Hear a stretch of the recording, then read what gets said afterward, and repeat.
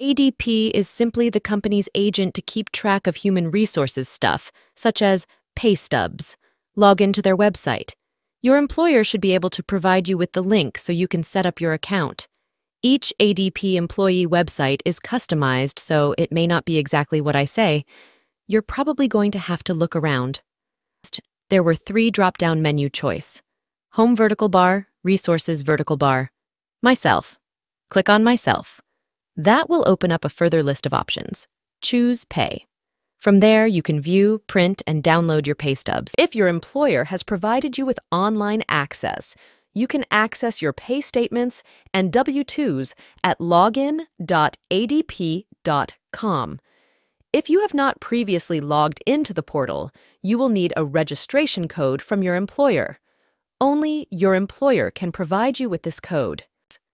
Thanks for watching.